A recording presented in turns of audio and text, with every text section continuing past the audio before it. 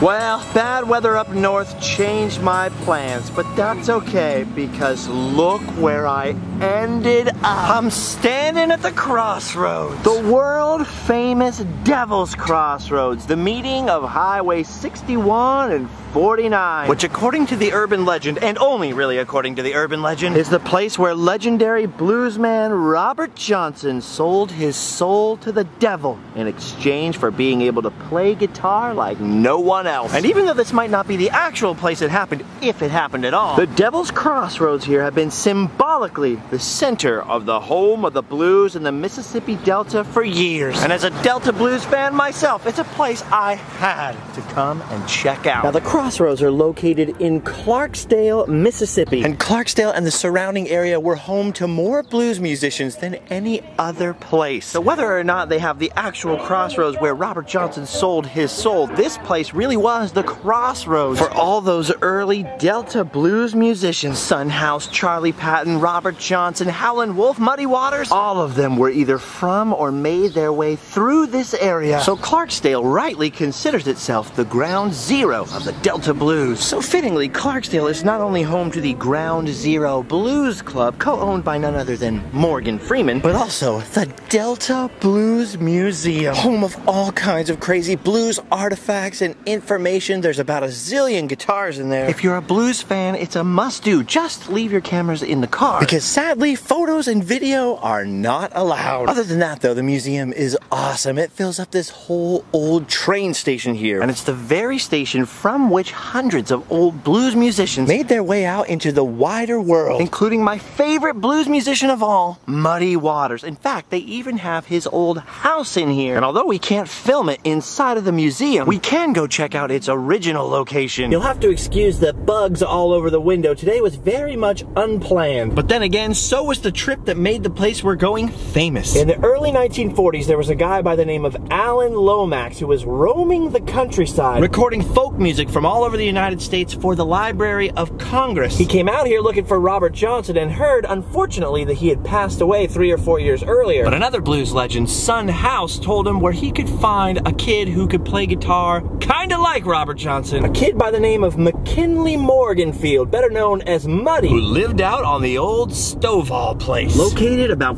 4 miles out of Clarksdale. And here it is for blues fans, for even rock and roll fans. This is like sacred ground. It's kinda hard to see now, but on this little raised up portion of ground once stood a cypress log cabin that was originally a home for plantation slaves. Of course, after emancipation, it became a home for workers on the old Stovall plantation. And although it had grown larger than its original one room, this place was where Muddy Waters spent most of the first 30 years of his life. And on this exact site, Alan Lomax made the first ever recordings of Muddy Waters music inside of the 4 walls of that original cabin. What's crazy is, although the roof and all the added on rooms decayed away and were damaged by a tornado, the original core structure still survived. And that building right there is now in the Blues Museum and sometimes travels to other museums from what I'm told. Check this out.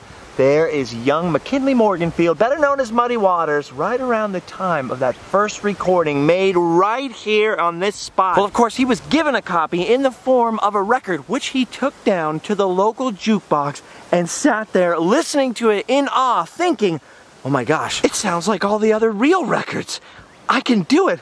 I can actually do this. It was because of hearing that recording, Muddy Waters decided a life picking cotton and working on the plantation was not for him. And he decided, probably in his house on this corner right here, that he was going to become a professional blues musician. Personally, I didn't discover Muddy Waters until I was in my late 20s, but from the first time I heard his voice, I knew I was a fan for life. You can actually hear the original Muddy Waters recording made on this site. It's known usually as the plantation recordings. It's just Muddy Waters in his living room with an acoustic guitar, and it is amazing. Of course, once Muddy decided to become a professional blues musician, he also decided to leave the Mississippi Delta down here and make his way to Chicago from that very train depot where the Blues Museum now is. Chicago, though, was a lot louder than the towns here in the Mississippi Delta, so he swapped out that acoustic guitar for an electric one and became famous for electrifying the Delta blues. That style and that sound became a massive influence on the the Rolling Stones, Chuck Berry, the Beatles, countless early rock and roll musicians. And as Eric Clapton says right here on this plaque, Muddy Waters music changed my life. And whether you know it or not, or like it or not, it probably changed yours too. Man, talk about ground zero. I can't believe that I am actually standing out here where Muddy Waters' first recordings were made. This is a super big deal for me. I know there are some people out there who are like, okay.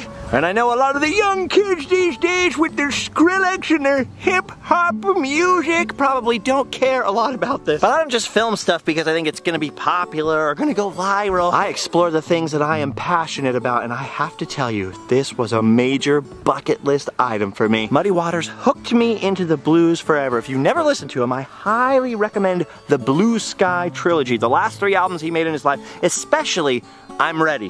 What a great album. You can get it on iTunes. It rules. But for the recording made here, search for the Plantation recordings. I believe that's what they're called. Now don't forget, we're talking about some serious segregation times back in the early 1940s, back in the 30s when all the Delta blues was getting started. The African American community down here was very segregated and very isolated, which is how the blues developed. Before modern farm equipment, it took hundreds and hundreds and hundreds of people to work the fields on these big plantations or farms. So you had entire vast communities of people who were pretty much left to their own devices and came up with their own entertainment, and famously, the Delta Blues was born. Stovall's place was pretty cool to visit, but perhaps no other farm on earth can claim as much blues credit as this place behind me, Dockery Farms. This was well known for miles and miles around for being a place where you could work and be pretty much left to your own devices afterwards. The Dockerys were known for giving their workers a square deal, and in 1900, this place became the home of none other than Charley Patton,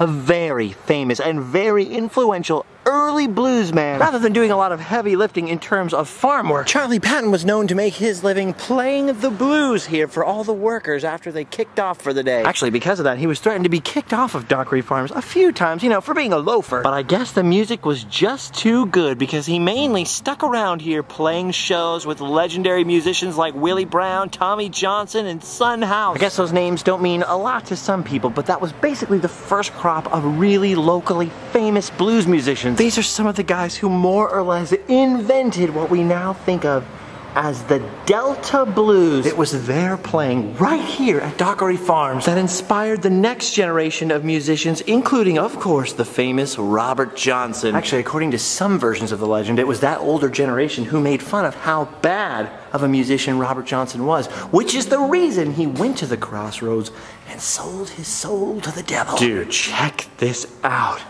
We are inside of the old Dockery Farms cotton gin.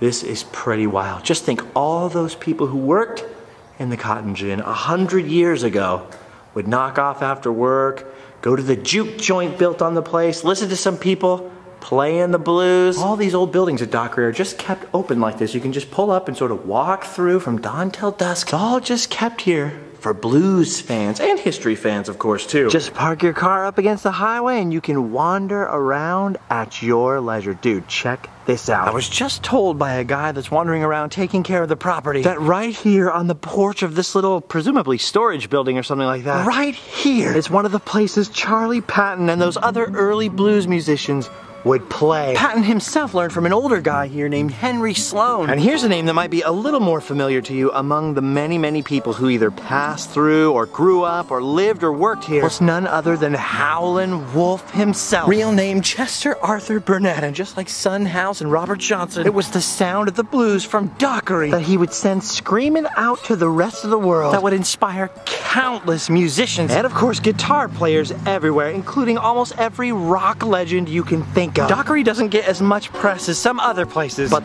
this place is legit, and perhaps much more than any other single locality truly deserves the title of the birthplace of the blues. I mean, I don't know if you guys are music fans, but if you are, this place is like sacred ground or something. It's the perfect place to walk around listening to some Son House or Charley Patton or Howlin Wolf, which I'm doing in between shots, but obviously thanks to copyright issues I can't do in this video. However, if you have some old school blues handy, pop it on, because it's highly likely that whatever song you're jamming was once performed right out here. Dude, this is so perfect. The only thing I'm missing right now is a guitar. I never was much of a guitar player, and I haven't played in a long time. But I'd love to have a guitar in my hands right now here at Dockery. Dude, this is absolutely nuts. Sunhouse, Charley Patton, Robert Johnson, Howlin Wolf. They were all right here. It's crazy because they don't get that much tourism down in this area of Mississippi. Some of the people at the museum were saying they think most people are afraid to come down here. But in my experience down here so far, even though nobody wants to be on camera, everyone I've met has been super friendly, holding an open door, stopping to chat, telling me stories about their grandparents growing up here, working on these places. Other than being powerful, warm, and swelteringly hot, this is actually a wonderful place to come and visit. I've heard more blues stories today from people than my feeble brain knows what to do with. Anyway, if you're a blues fan or a rock and roll fan, get yourself out here to Dockery if you ever have a chance, and come and pay tribute, literally if you have the cash on you, to one of the most important places in music history. Alright, speaking of boogieing, I better get out of here. But before I leave Mississippi, there's one more blues stop I've got to make. Man, all these fields just stretch on for mile after mile out here, and it's hot as heck under this blazing sun, and there's bugs everywhere. And then back then, before the civil rights era, to have to deal with Jim Crow and segregation and being treated so poorly. The people that invented this music had a hard life. I've noticed a lot of really good art comes from people that had hard lives. Of course, it was so miserable down here that millions of people migrated up north where there were more, you know, manufacturing jobs, better living conditions. That's how the Delta blues started to spread to so many urban areas. We're talking well before the era of people like Elvis Presley adopting that sound. Delta blues musicians started traveling and performing all over. Even back in the early days though, I mean, there's so much distance between each one of these towns that to perform in numerous places required quite a bit of traveling, which is why even from the beginning, to be a blues man was to be a rambling man. And perhaps no single person best personifies the legendary bluesman than Robert Johnson, who, according to legend, was one of the charter members of the 27 Club, dying at age 27, supposedly after being given poisoned whiskey. And even though there are at least 3 locations that he was supposedly buried at, most people now agree the best evidence places his body here at the Little Zion Missionary Baptist Church, which is just a little over a mile away from the place where he was supposedly poisoned. And according to Miss Rose Eskridge, an eyewitness, his grave was dug here at the base of this old pecan tree. And here it is. This headstone was obviously placed here a long time after the fact. But you can see people have left all kinds of crazy tributes out here, mainly in the form of guitar picks and a hooch, both of which I guess are somewhat fitting tributes, at least from a sort of rock and roll point of view. Because of segregation at the time, this is one of the few places that he could have been buried. And that, along with the testimony of Miss Rose, plus the fact that he was supposedly poisoned just over there in town, means it's very likely that we're in the right place. Wow. Look at that there with the lyrics from one of his songs. And then on the other side over here, we have a facsimile of a handwritten note kept by the family of Robert Johnson himself that says, "Jesus of Nazareth, King of Jerusalem, I know that my Redeemer liveth. He will call me from the grave." Now, at the time he was playing music, playing that secular devil music was not a popular choice among the respectable. That, combined with not exactly being an angel, is probably what led to the whole sold my soul to the devil legend. There's actually a pretty good documentary about Robert Johnson that just recently went up on Netflix called Devil at the Crossroads. It is definitely worth watching. This guy had a hard and pretty tragic life. No one knows for sure whether or not Robert Johnson is actually buried in this cemetery, but it's possible and even probable that here lies what some say is the greatest guitar player of all time. As you can see, this church here doesn't look exactly active. It's fallen on some pretty hard times, so it's important to drop some cash in the donation box for the upkeep, not just of Robert Johnson's grave, but also this historic black cemetery out here. Some of the stones out here are just hand-painted, but many of the graves here are of people who couldn't afford a headstone at all, and so still lie unmarked, just like Robert Johnson's used to for years and years. Is that a coffin sticking out of the ground or just an elaborate headstone? Definitely a very unusual grave, and all of the graves out here are just within a stone's throw of the river. It's a very peaceful, very beautiful place. Quite a contrast with the wild and crazy life of Robert Johnson. But anyway, even if this isn't actually his grave, it's pretty cool that they put this headstone here so that now there's somewhere to come and pay our respects. All right, gang, well, I think that's gonna do it for me. This was all unplanned and sort of happened on the random. And now it's getting pretty late, the sun is going down, and I've got to get to a meeting later at the Crossroads. So I think for today, we've done our duty. Time to go home and sleep well. Before I go, though, I would just like to read you a quote from one of Robert Johnson's songs.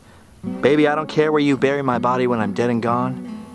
You may bury my body down by the highway side, so my old evil spirit can get a Greyhound bus and ride. And now it's time for us to ride down the highway to our next adventure. Check out the links down below. Thank you guys for coming with me on this very random trip to the home of the blues. I'll see you all a little later. Bye-bye.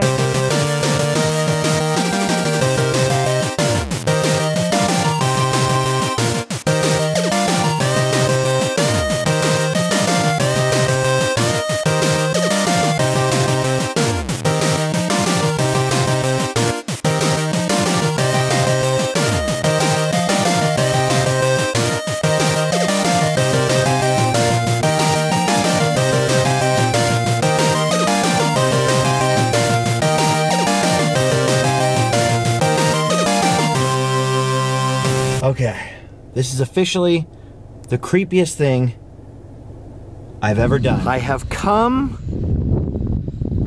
to a crossroads here.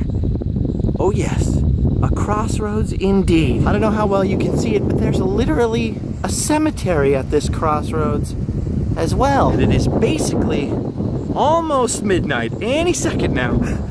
So, we're just waiting for a certain someone to show up, I guess. You know how it goes. Win in the Delta. All right, here it goes. 11:59, 12 o'clock. I don't see anybody. Wait a minute. I don't want to sell my soul. I need my soul. What kind of terrible idea was this? Oh, the headlights are off. Get me out of here. Man, if anyone ever tells you, Justin, that guy sold his soul to the devil at the crossroads, you can tell him, no, he didn't. He chickened out. Oh, that's all right. Probably wasn't worth much anyways. All right. Time to go home and sleep well. Standing at the crossroads in the middle of the night at like 11, I got there at like 11:50. Standing there for 10 minutes next to the cemetery, waiting for midnight, even as a joke, was creepy. So is that deer! Get out of the way, deer! Oh dear. Wait a minute. You don't think... No. That couldn't have been... the devil. Could it? Anyway, since I didn't sell my soul, I've got merchandise available, sick merch. thefestireport.spreadshirt.com for now, or go to randomland.com. That'll lead you to the merchandise one way or another, even if the whole Spreadshirt thing changes one day. Also, there's Instagram and other things, and Patreon, where we have crazy podcast things once a month, and sometimes some bonus extra videos at a certain level, and there's probably a Twitter out there somewhere, and a Facebook group, sometimesmob.com, and lots of other things. Just keep talking to me. Is that deer following us? Is that deer following us? Don't do it, guy! Turn back! There's a devil deer on the loose! They all said don't go to the crossroads at midnight, but I wouldn't listen! I wouldn't listen! And now look what's happening! Oh, here's the interstate. We're okay. See ya. Oh yeah, if you're ever in the Dallas, Texas area, check out 508 Park Avenue. This is the building that Robert Johnson had his final recording sessions in. June 19th and 20th, 1937. It was owned by Warner Brothers back then, and they leased it to a recording company. Gene Autry recorded up there, all kinds of people. Right up there on the 3rd floor is where Robert Johnson recorded Me and the Devil Blues, Hellhound on My Trail, Love in Vain, Traveling Riverside Blues. It all happened right in that building, right there. Only about a year and a month before he eventually died. Crazy. Dude, that is so freaking cool. Alright, that's all I had time for. I'm only in Dallas to catch a plane ride home. What a cool piece of history. There's actually no parking or stopping allowed on this street right here. Kind of a rundown, sketchy-ish part of town. So I guess they just want to keep traffic moving, but I keep circling and just stopping for a few minutes to check it out. Sometimes the rules were made to be bent a little. Oh yeah, 508 Park Avenue, a huge piece of music and, for this area, movie history. Okay, one more touch. A little bit of a knock there. And now I really gotta go. There's a hellhound on my trail. Time to go home and sleep well.